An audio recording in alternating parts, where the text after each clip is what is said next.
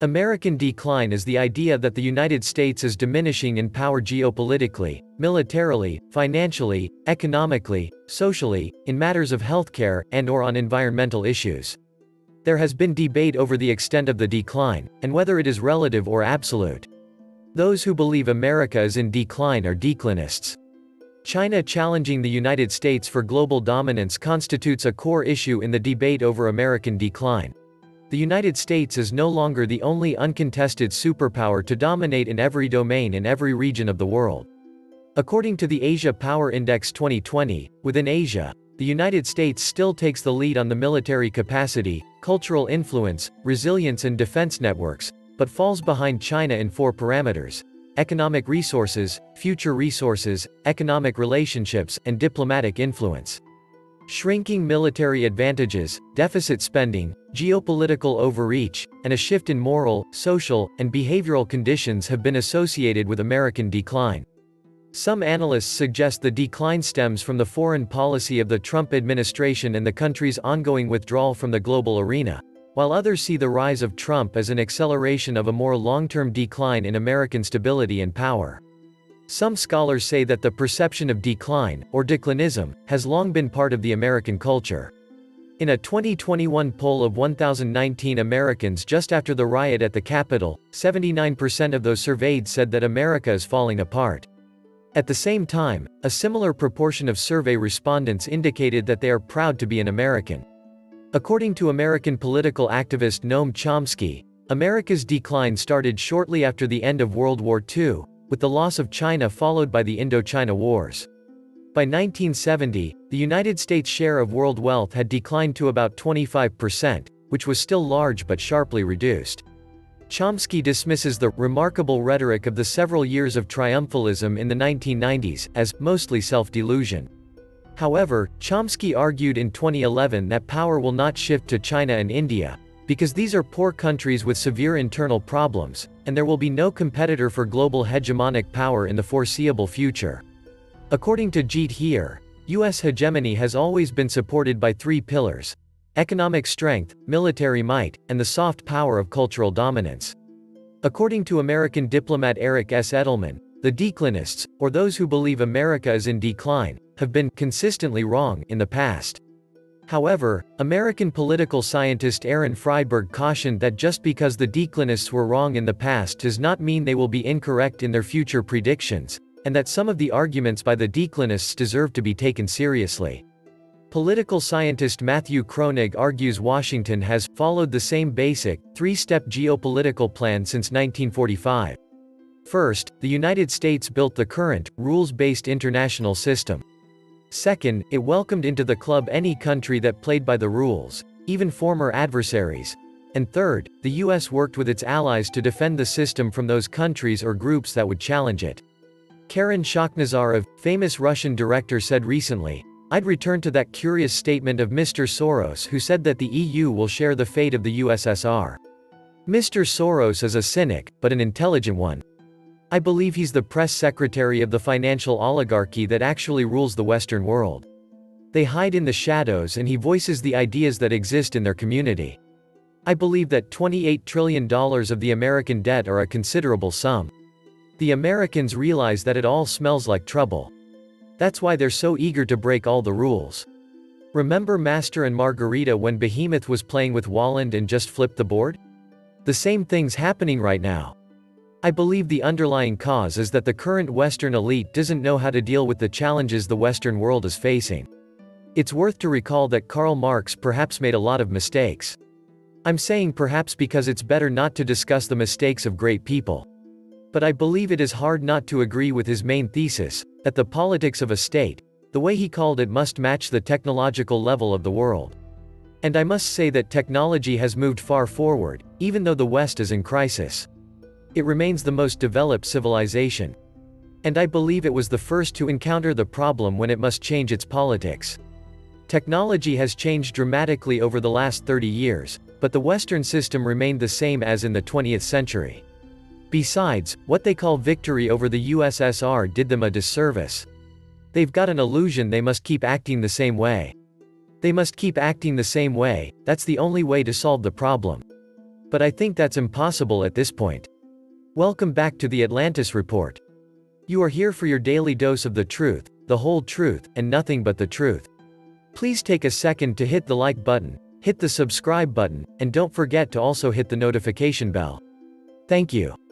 The thing is, when the USSR was collapsing, it gave everything away due to the Russian idealistic nature. Take everything, we are going down. But the Americans say, we are not giving up anything. If we go down together. That's the idea behind their agenda at the Munich conference. It's basically blackmailing. It's basically a challenge to the whole world. Let's get back to the state that suits us. America is stronger than ever. America has reclaimed leadership. That means it has lost that leadership, and now it reclaimed it. The Americans do not want to change anything. Under no circumstances, everything must remain the way it is. But the world is changing, it already has, regardless of what the Americans say.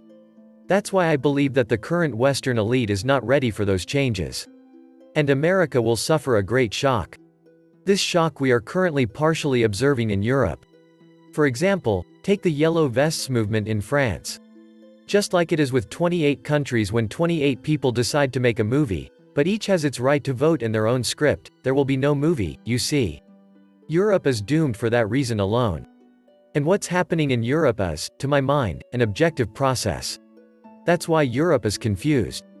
There is only one thing Europe wants, and that's to leave everything the way it was in the 90s. But that's impossible. China, from its side, is playing a waiting game. And that's the right thing to do. China is analyzing everything. It has dozens of thousands of analysts who understand the condition of the West. Early this year, billionaire investor and liberal political activist George Soros issued a call for Europe to please wake up and recognize the magnitude of the threat it faces from what he said were its enemies, both internal and external. Europe is sleepwalking into oblivion, the legendary investor warned in an opinion piece published by Project Syndicate on February this year, and the people of Europe need to wake up before it is too late. If they don't, the European Union will go the way of the Soviet Union in 1991, he said, alluding to the dramatic dissolution of the USSR and the fall of communism in 1991. The European Union, EU, is experiencing a revolutionary moment and the eventual outcome is highly uncertain, Hungarian-American investor Soros added.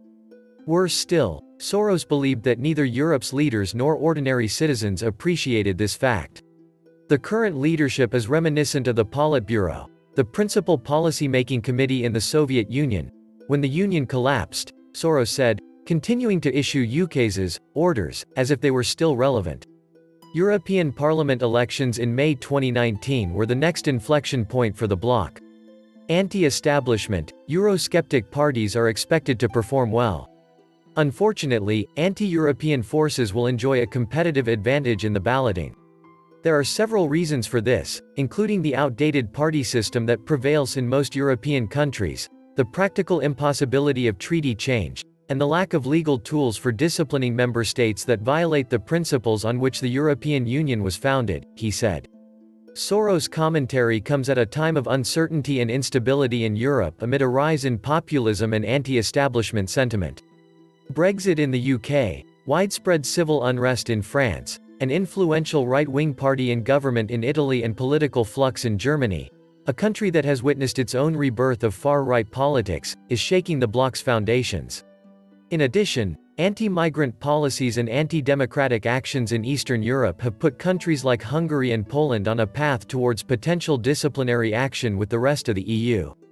Soros explored the political situation in Germany, where Chancellor Angela Merkel, who's serving her last term in office, is seeing her own Christian Democratic Union, CDU, party pressured in office not only by its coalition partners, the Christian Social Union, CSU, and Social Democrats, SPD, but by the far-right Alternative for Germany, AfD, that has gained voters with its Eurosceptic, anti-immigration pledges.